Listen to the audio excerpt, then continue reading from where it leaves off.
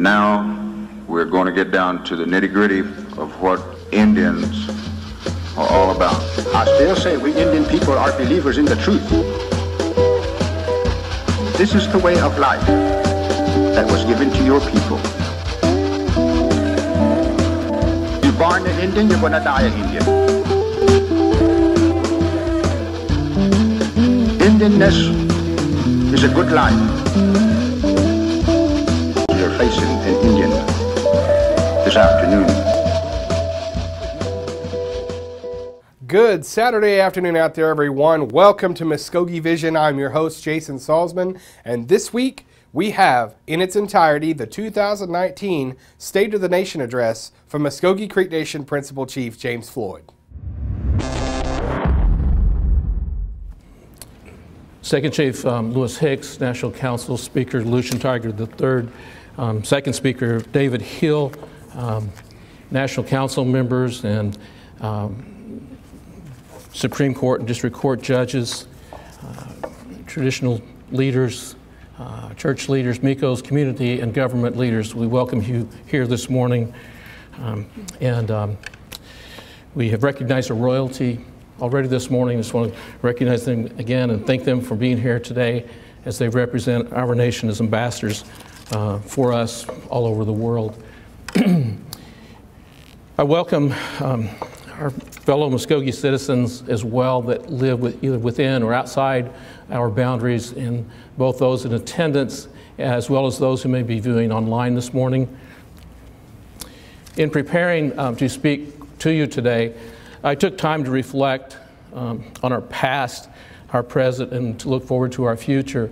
And want to remind everybody that, this year is a significant year in our history. It marks the 40th anniversary of the ratification of our Constitution, which reaffirmed us as a sovereign nation. The preamble to our Constitution reads, "Under the guidance of the Almighty God, our Creator, we, the people of the Muskogee Creek Nation, to promote unity, to establish justice, and to secure ourselves and our children the blessings of freedom and local self-governance in continued relations with the United States of America, do ordain and establish the Constitution for the Muskogee Creek Nation." Since 1979, and the affirmation of the of our Constitution, our nation has grown from approximately 7,000 citizens to now more than 86,000. I remember that when I started working for the nation in 1978, we had only a few permanent buildings on this campus. In total, I think we probably had less than 100 employees.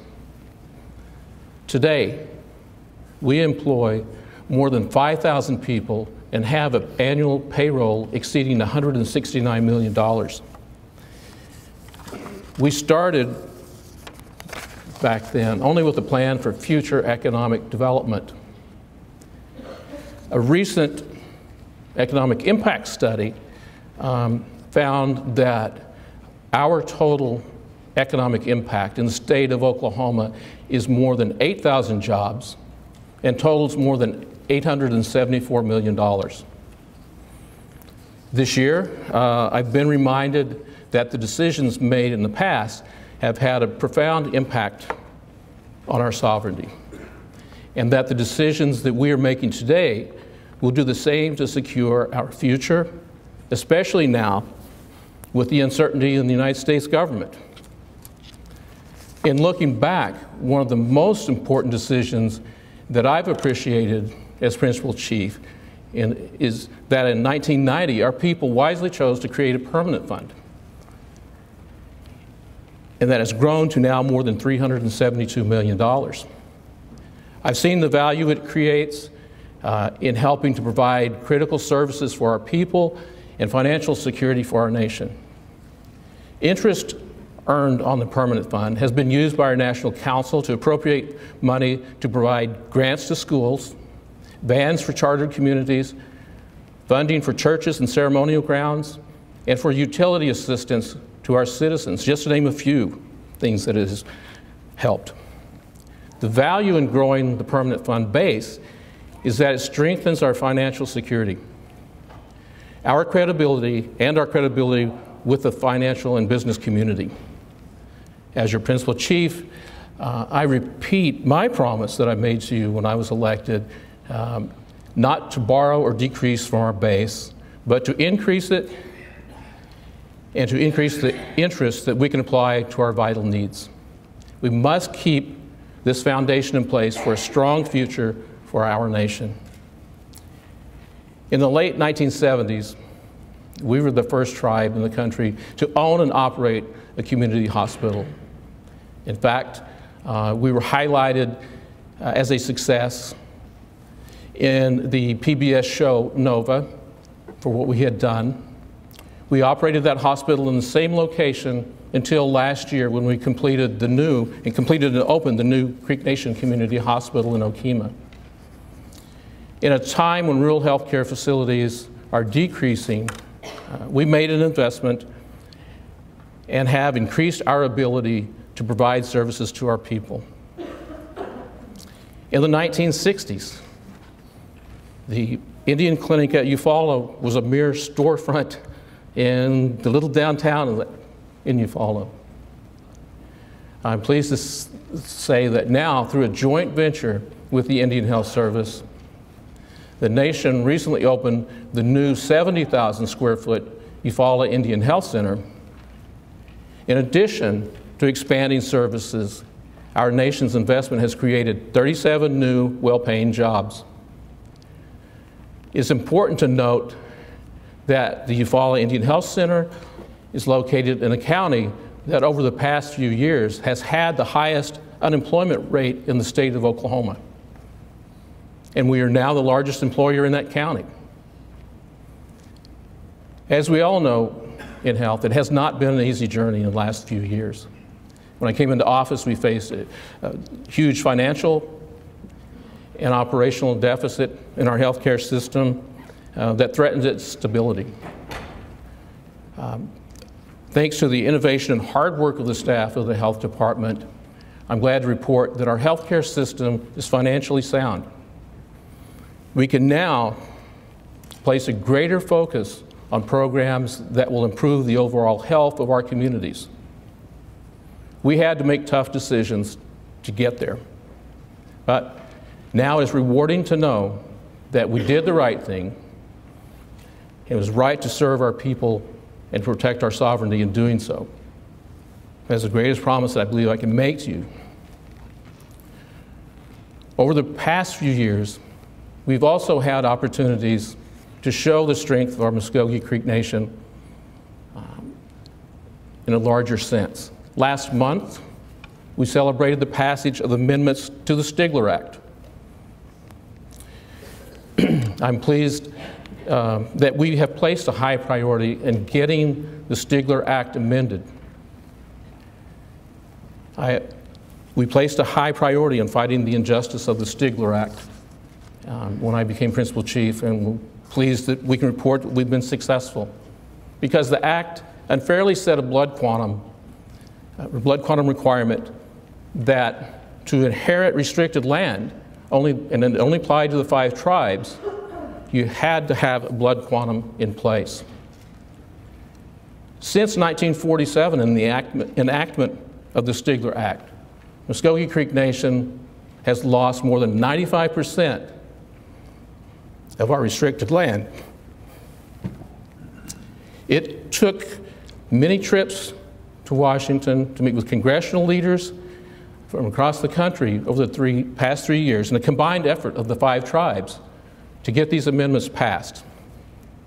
In the United States Senate, they allowed only 1 tribe to testify on to support the passage of this bill, and I'm pleased that they selected the Muskogee Creek Nation, and I was pleased that I was able to be there to speak to them directly and present our testimony on the Stigler Act, the injustices, and what needed to be changed to correct them. Now, with the passage of the Act, the children of our Muskogee citizens have the same right of inheritance as every other tribe in the United States. And I'm very proud of our Realty Department for the hard work they did in assisting in this effort, and give my support to them as they lead and communicate with our citizens in understanding how to claim those rights under the Stigler Act. So my big thanks to you for doing so.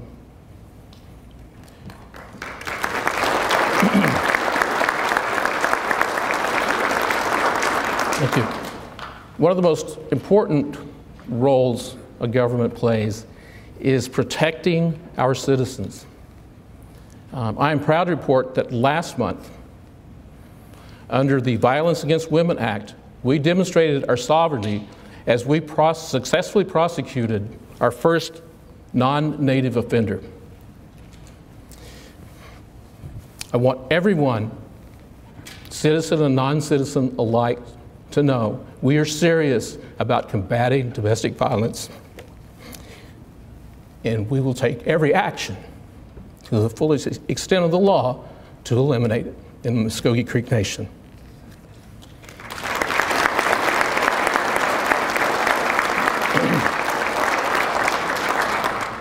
This conviction was a combined effort, a successful effort by a number of groups. We had highly trained light horse officers that investigated and prepared this case, prosecutors in the Attorney General's office who worked hard, and collectively they worked together to get this prosecution in place. So I want to thank them this morning for their hard work and having us have this prosecution and to establish us as a nation who will continue to uphold the law in this area. They demonstrate the strength of our sovereign nation. Now, in addition to meeting state requirements for training, our light horse are attending a federal training center in New Mexico. Recently, a light horse officer graduated at the top of the class as platoon leader, and he earned an expert marksman award and is the top shot of the entire class, and also expert driver. I would like to recognize Light Horse Officer Brandon Jackson this morning for representing us in such a distinguished manner.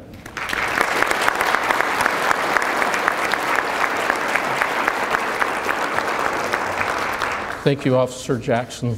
Our citizens are very fortunate to have highly trained officers serving them. So I want to thank you, the other members of the Light Horse, for your leadership, your dedication to protecting us. Also, the importance of the strength of our nation was crucial in demonstrating our sovereignty recently in the Murphy case that is being considered at the United States Supreme Court level. In November, as we sat near the front of the Supreme Court, escorted proudly by our Light Horse Chief and Deputy Chief, I was deeply moved as the attorneys detailed significant accomplishments of our Muskogee Creek Nation. By exerting our strength, we are now being respected throughout the world. When faced with the decision to join this case, it was not easy. We could have stood by and allowed our sovereignty and our fate to be determined by someone else. And that would have been the easy way out. But instead, we have decided to take the lead in making sure that our sovereignty is upheld, and we wait the decision by the United States Supreme Court.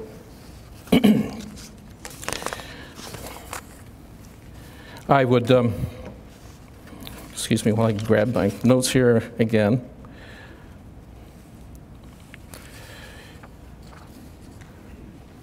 I thought of all the hard work that's gone on in this case and all the leaders of the Muskogee Nation in the past and the ways that they honorably have served in their roles. And I want to thank them for that because it's built to where we are today. So I know to the former leaders of our nation.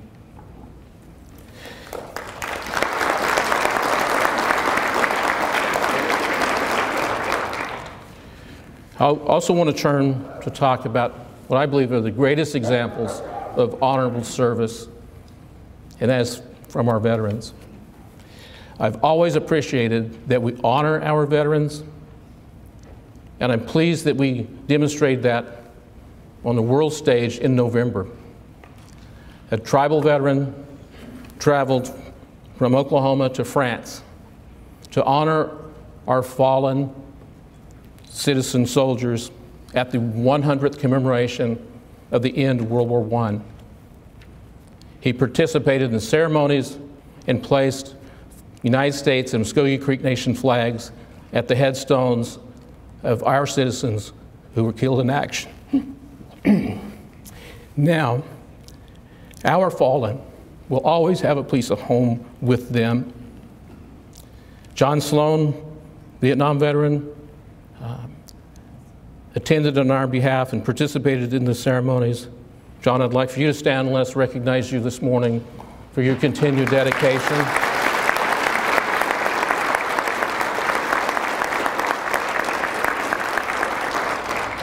Thank you for representing the nation in that important ceremony.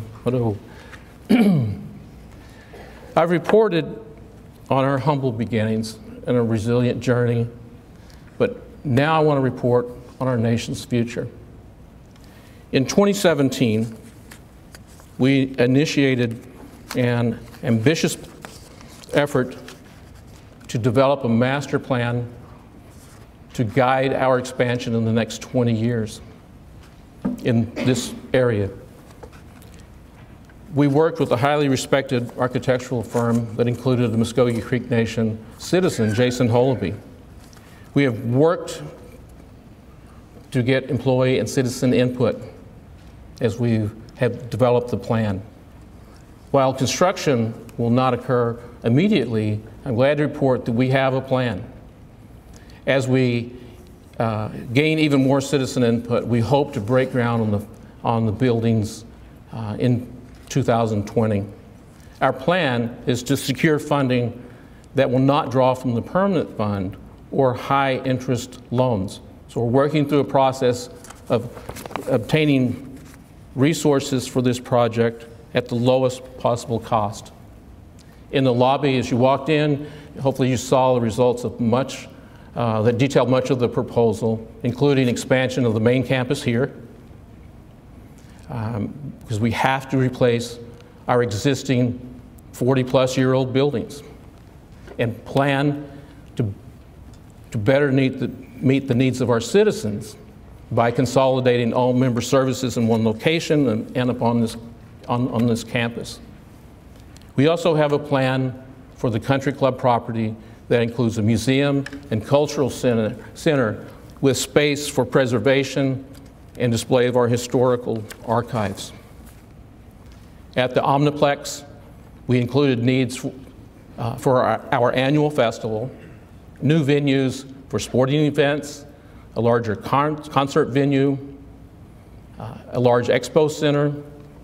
We've worked to improve the wheelchair accessibility and expanded parking areas. With the support of the National Council, this past year we made an investment to upgrade the dome, added the new gym floor and stadium seating that will now seat 1,600 people. This week, that investment is paying off as we're hosting the Okmulgee County basketball tournament. And by all the comments that I've heard, and I believe others here, it's been a very positive experience for them. And beginning at 5 p.m. today, we'll host the finals. And so we want to build upon that success in our plan. I also want to announce this morning that we've been chosen to host next month the Oklahoma State Secondary School Association Regional Basketball Playoff at the Dome. And so we will continue to build on what we've done to secure our future in that area as well as sports. I know that we've had a long journey to get to where we are right now, but we will continue to work and maintain a focus on our future. I want to talk about our youth because they represent our future. And our Muskogee Youth Council is a representation that Muskogee people are serving us in many ways. They're here today and they're serving as ushers. As a group, they've completed more than 1,000 hours of community service and collected almost $1 million in college scholarship funds.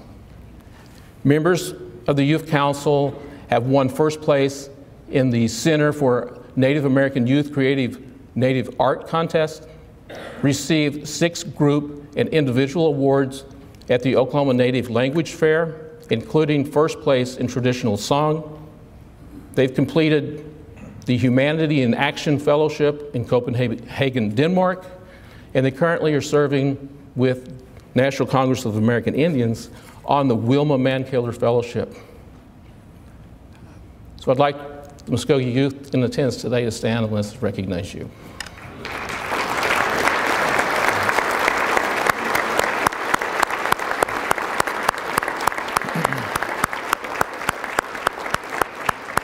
Thank you.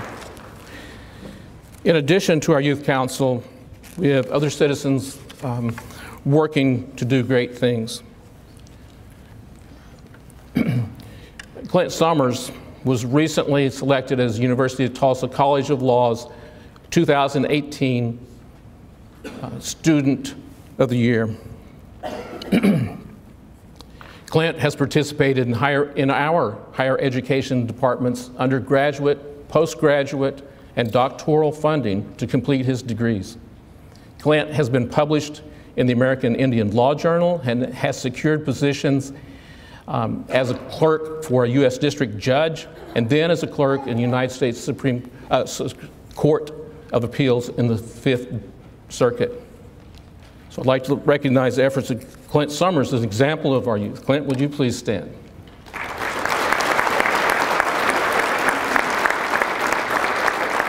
Thank you.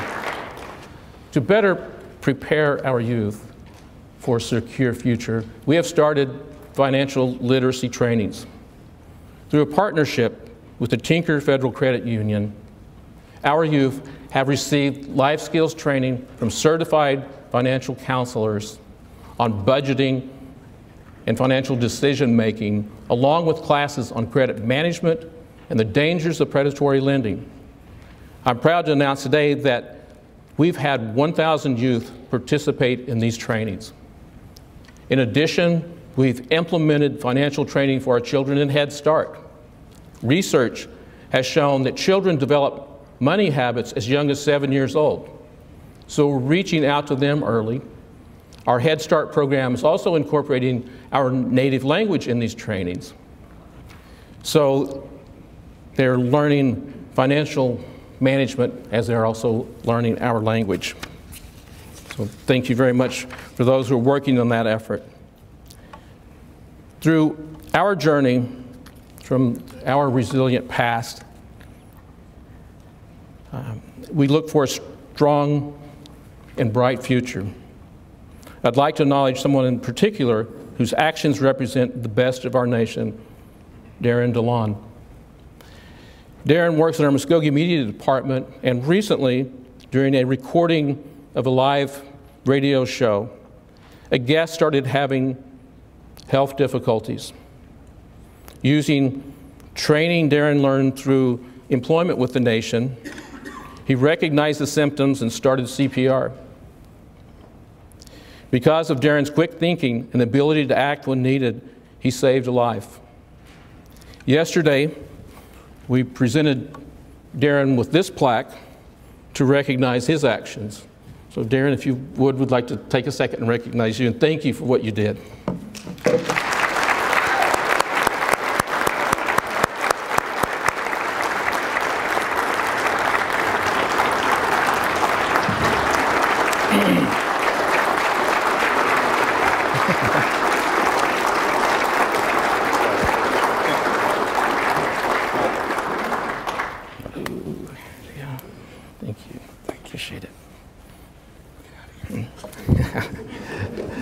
Thank you, Darren. And keep up the good work. Our nation has come a long way. Over the past 40 years, we have fought to maintain our sovereign government. Many of you know that we started with few resources, but we've always had our greatest resources, which are our people. It is your strength that flows through us and your struggles to overcome that inspire us today. It is our people that have always kept us moving forward. As we have recognized today, we have citizens we've recognized such as John Sloan, who still continues to honor those he served with in service to the United States, Officer Brandon Jackson of the Light Horse, Darren DeLon, Clint Summers, and our Youth Council, who represent us in a very positive way and set the course for us in the future and set a standard for us in the future. I hope that you can see some of the reasons why it is so important that we always maintain our focus on strengthening our sovereignty and serving our people. I could go on and tell you many more stories, but I know in respect for the time, I'd like to end. And I'd like to end by expressing my sincere gratitude to the cabinet members of my administration for the hard work they put in every day in serving our people. So I'd like for our cabinet members to stand. They're present this morning. Thank you.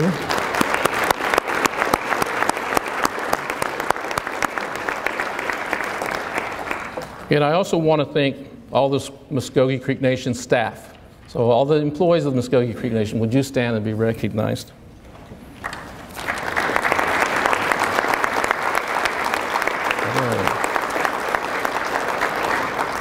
And again, in conclusion, I want to thank you for allowing me to serve as your principal chief and time to speak to you today. Mr. Speaker, I report that the state of the Muskogee Creek Nation is strong and that our future is even brighter. Mado, thank you.